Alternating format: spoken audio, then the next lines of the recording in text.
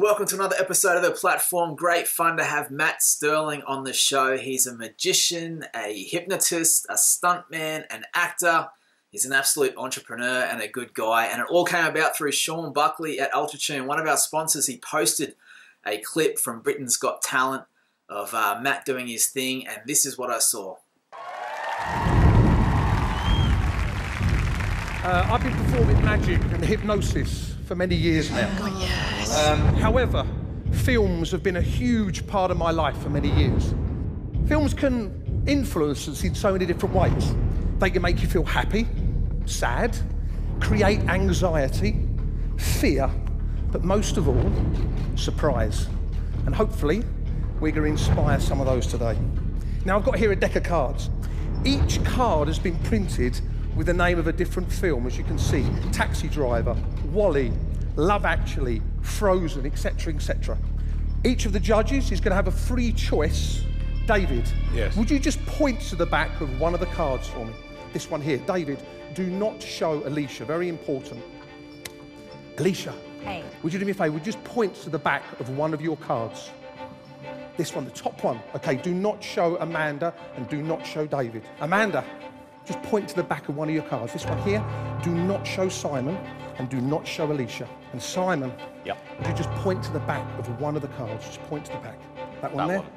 I would like you to take it. Do not let Amanda see. I won't. Okay, judges, do you all know the card that you've chosen? Yes. You all know the name of that film? Yes. Yeah. Most importantly, have you seen those films? I had to turn down the lead part in this particular movie. It's a true story.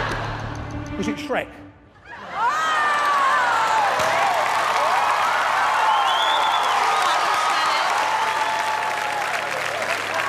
I liked you. You were getting on so well. Oh dear, I'm going to get buzzed on this one, aren't we? Okay, Amanda, this is what I'd like to do. In a few seconds' time, I'm going to ask you to close your eyes. This is very important.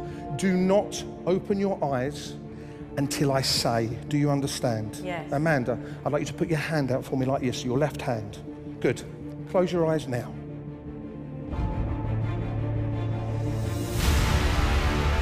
Amanda, keep your eyes closed. Don't say anything. Just really think about the film title. Oh my God! Keep your eyes closed and focus 100% on the name and the title of the film. Amanda, I would like you to open your eyes. What was the name of the film? Man on Fire. What? What did he do? A man walks across the stage on fire. Simon, you just chose a film. I know it's going to be Psycho. It's going to be Psycho. Do you know the name? No, wait. It's going to be Grumpy Old Men. Hey, look at the hand. Why? Sleep.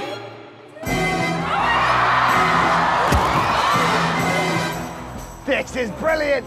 Like a blockbuster movie! Simon, what was the name of your film? Skyfall. Skyfall. Alicia, don't say the film out loud.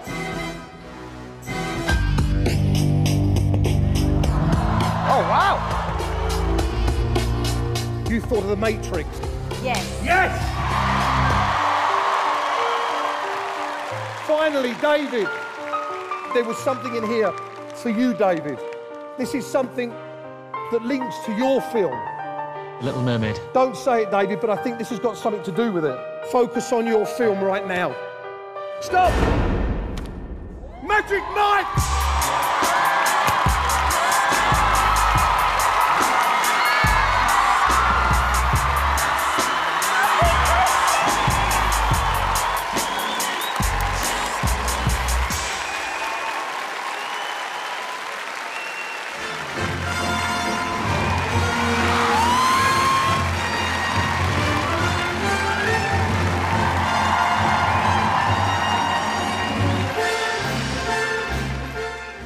Yeah, an amazing performance, and it was fun to get him to jump on Skype. I sent a message and organised a chat, and basically started off by asking him how that performance came to be.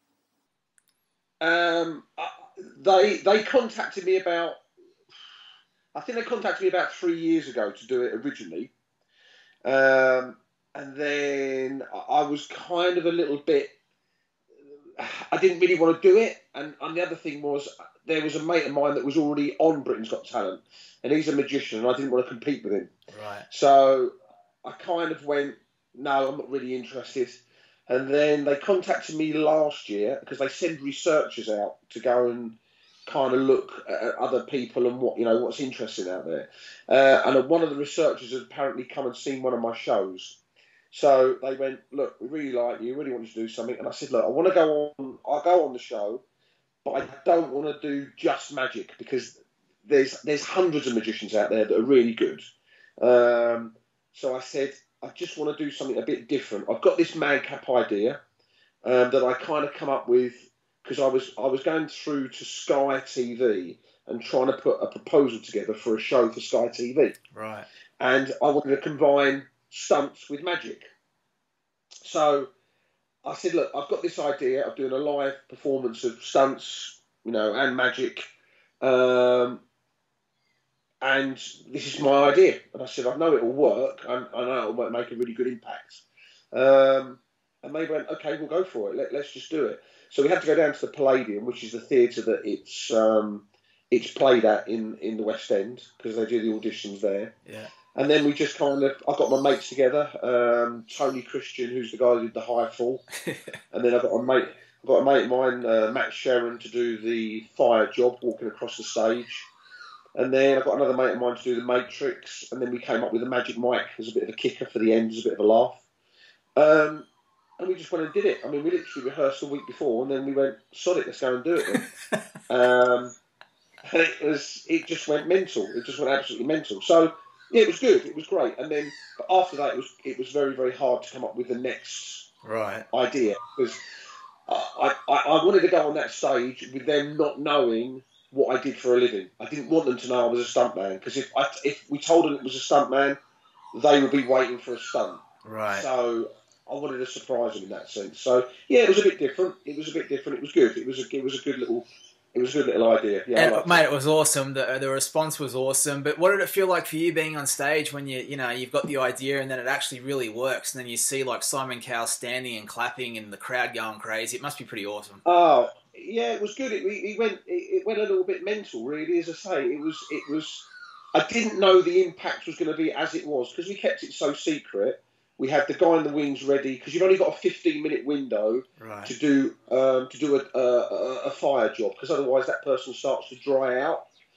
So I said to them, look, I've got to be first up. And they went, okay, that's fine. So we put Tony up in the box, and then we built a box rig the morning of the show, and we put it in the stalls so they couldn't see it, so it was covered in black. Wow. And we took 3 rows of seats out. So they did the first show, which was in the daytime. So we left it there so that the judges got used to that object being there. So they didn't care about it. Right. So by the time the second show was happening, it was no surprise that something had appeared there. But yeah, it was good. I mean, I'm used to doing live shows anyway. I'm from a live show background, so I just forgot about the cameras. I just played it for the audience, and that's what worked. I played it for the audience. I played it for the audience on the second audition as well, the semi-finals, when we went through the wall and stuff. But I just played it for the audience. I didn't care about the cameras. Well, you nailed it, man. And you talk about your experience. Let's talk about your story. Like, where did it all start? Well, I'm 47 now, so I went to just a normal school, and then I went to a place called Italia Conti, which is a really famous musical arts school. So I went there from the age of about 17 till I was 20, nearly 21. Then I came out and did a lot of musical theatre, and a lot of plays and little bits of TV and stuff. And then I was at the Opera House in Covent Garden, and I met my best mate now, who is he's married to Hugh Jackman's sister, Sonia Jackman. And he had just qualified as a stuntman, and he went, mate, you need to be a stuntman. And I went, really? He went, yeah, trained to be a stuntman. So I took 4 years out. Wow. And I did all my training, and then I qualified 1999. So I've been doing it 20 years now. And then the magic I've been doing since I was sort of 10 years old. and I've never let it go. I've just kind of kept going. It got me through college, and I'd be gigging on a regular basis. So it was just kind of a bit of a fate thing, really, to culminate both things together. Do you know what I mean? It's a bit weird, but it was good. It's pretty amazing when you think of like magic, hypnosis, stunt work, and acting. You've kind of got all the bases covered there. Like, how did the hypnosis come around? Well, I was doing a lot of gigs. I was doing a hell of a lot of gigs, and people have a preconceived idea that if you do magic, you're able to do hypnosis. And I knew nothing about hypnosis, only the stuff that I kind of read. And then I was working with, I don't know if you get him out in Australia, there's a guy called Paul McKenna. Yeah, big time. He comes here a lot, yep. Right. So I was stage managing at the theatre that I used to work at just up the road from me. And Paul McKenna was on for a week. Ah. So I started watching the show, and I was watching the show and I was thinking, this isn't real to me. These people are actors. And the girl that I was seeing at the time, I said, right, you're going to come and see the show, and I want you to go on stage. No matter what, get on that stage. And she was musical theatre as well, and he put her under, and she was the star of the show. Wow. So that I brought her back home, and I said, right, what did it feel like? What were your experiences? What blah, blah, blah, blah, blah. And then I studied under a guy called Malcolm Drinnan, who was quite up in the hypnosis world, and I just wanted to learn stage hypnosis. So I said to him, look, I just want to learn. So I kind of did a residential course with him. There's courses you can do online now, but I don't really trust the courses online because you don't really find out the rudiments and the real basis of hypnosis and what it's all about. And then I just started putting it in the act, and that was it. It just kind of, I just kind of do it. So I do a lot of the mentalism, and I do a lot, the hypnosis side of it. So if I'm at a wedding, I might stick somebody's hand to the table, or I'll get them to forget their name, or give them nautical Tourette's, or every 5 seconds they put their hand up like they're going to ask a question, but they forget what it is. So I just kind of combined it, really, and just kind of put it into the act. Because everybody just had that preconceived idea, oh, you do magic, you must be able to control my mind. So, yeah, it was good. I'm glad I did it. And then I just started putting it in the show. So it must be a handy skill to have at times, too, if, you ask a girl out and she says no, and you think, man, I'm not giving up. And there's like... Put her under. It's amazing what you can do. I'm closing this operation now. No, you can't do that. We go back to Tam's house now. Fuck! You are stood down. What the fuck happened to you, Tom? Ambition! You're losing it, my friend. Yeah, well, I suppose we all do in the end. Look, I just want to see her tonight. Can't let that happen. Just before she ruins her life, Tom. Look, call it a favour to the master, eh? I love her, Tom.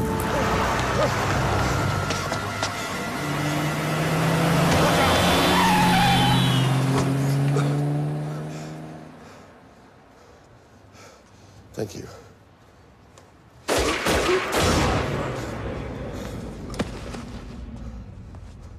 The life of a stuntman. What's been some of the great moments for you doing that? And tell us about some of the films you've worked on. Oh my God, some of the films. Well, I've just done Fast and Furious 9. I did Rogue One, Bourne Ultimatum, Pirates of the Caribbean. I did Star Wars Force Awakens. Wow. Safe House, Maleficent. Oh my God, the last 4 Harry Potters. Pirates of the Caribbean was on Stranger Tides. You just kind of forget. You just do these because it's a... But the day of the stuntman, everybody has a preconceived idea. I turn up, I get in my Willy Bogo, they call me on set, I do my stunt, I go home. It ain't like that, believe me.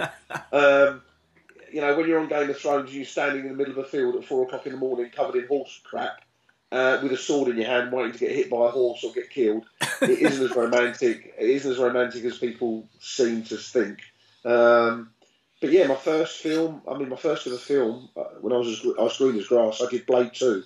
Wow. So that was my first kind of film, and my first, sort of big thing really. And then I did Legend of Zorro.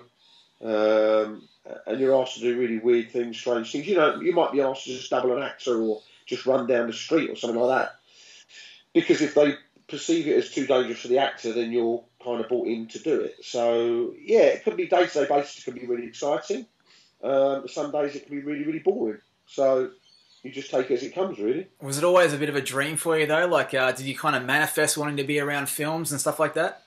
No, I never saw myself. I never saw myself starting out as a stuntman because it wasn't something I knew about, because I thought it was kind of a family thing. You know, your dad was a stuntman, so you became a stuntman. And back in those days, because we didn't have the internet and we didn't have access to the information we've got now, it was quite hard to find out the information.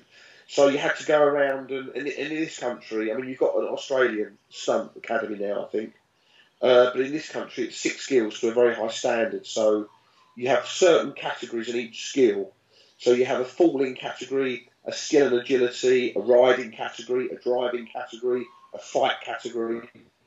But you're not allowed more than 2 things out of each category. So you might be a really good fighter and have got boxing, judo, karate, taekwondo, kickboxing, but you're only allowed 2 of those because they want to make sure that you've got a wide spectrum of skills. So mine were, I did skydiving, which is like a minimum of 200 jumps, scuba diving, which was dive master, a paddy or instructor, fencing, which was gold medal in all 3 weapons, epee, foil, sabre.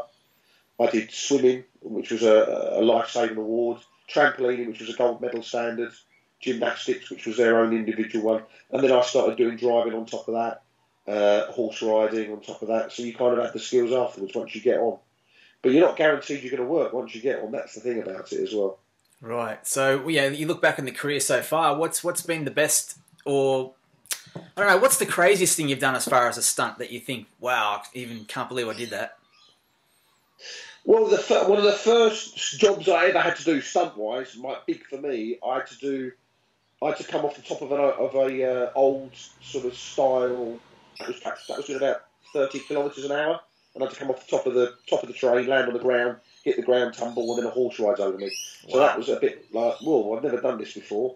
My first ever job was falling down a staircase, which I've never fallen down intentionally in my life, and I was like, how do I do this? So just think, well, just throw yourself down, right? Away you go. Just been doing some nice jobs on fast. Yeah, I mean, you know, riding broomsticks and getting pulled off broomsticks and getting hit by cars. It's just a really strange profession. You know, when you're sitting there with stormtroopers around you and you're all having a cup of coffee and you're discussing what you've been doing, you know, the night before.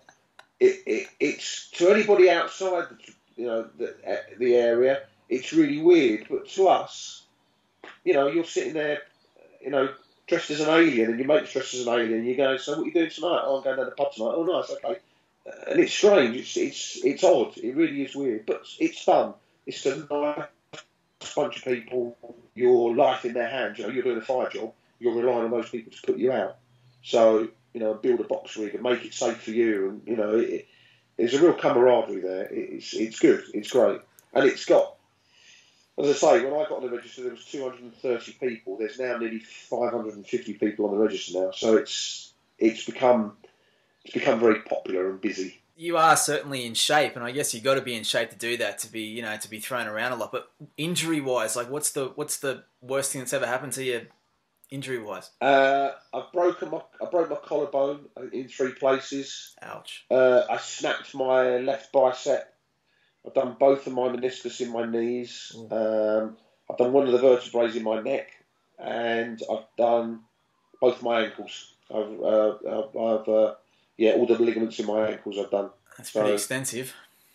Yeah, that was on day 1. So day 2, it's if you come out of it unscathed, it means you've either been very, very lucky or you didn't do the gags. So it's just one of those things, really.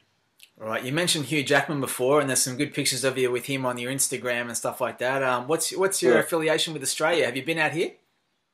I have. I was out there last year. I did the East Coast. Not last year, before with my ex.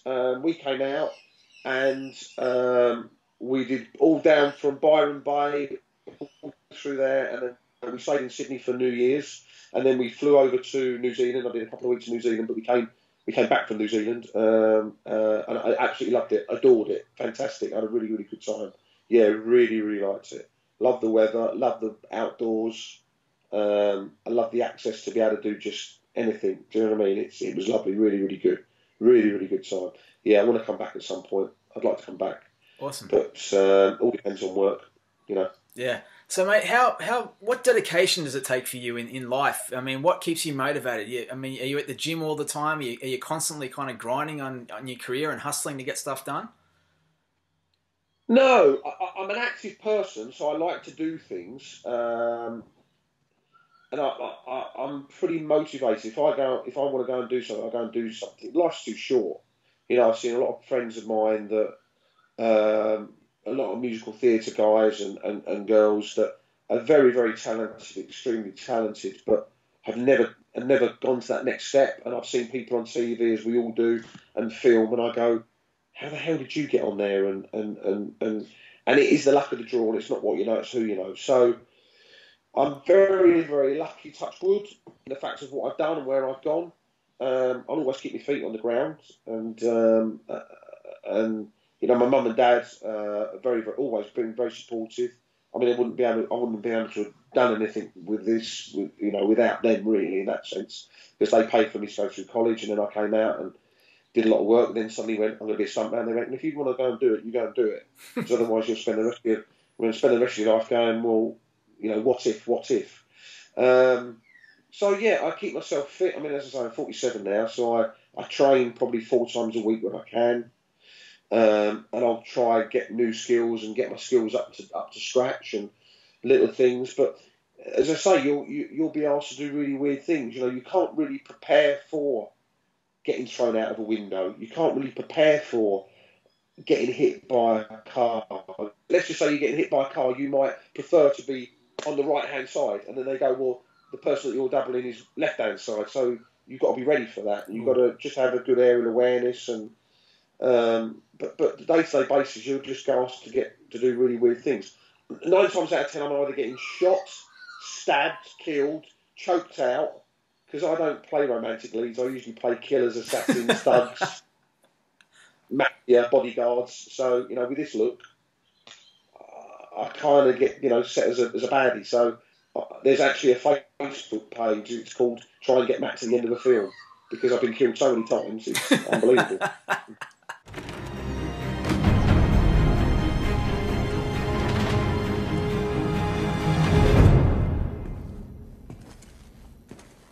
I want your boss. I ain't telling you shit. I was hoping you'd say that.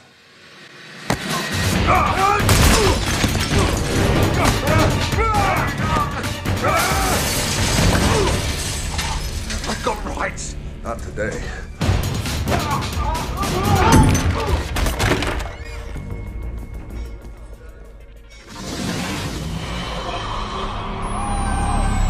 Speaking of your acting, there's great scenes with you and The Rock. I mean, what was it like being on set with him? And he seems to be one of the most friendly people of all time. And then all of a sudden you're in a great scene where he's throwing you around. That must have been pretty cool.